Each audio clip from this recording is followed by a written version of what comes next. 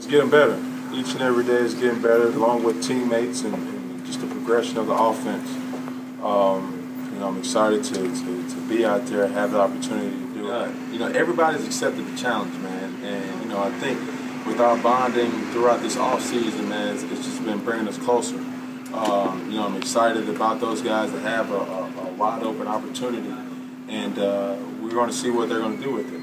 As a quarterback, you have to manage a lot of guys and motivate them. And if we can keep this mentality, man, our anticipation for this season is going to rise. But we've got to focus on and hone on it each and every day that we get to. If we can keep our focus with trying to make each other better. When I'm not doing good, somebody has to pick me up.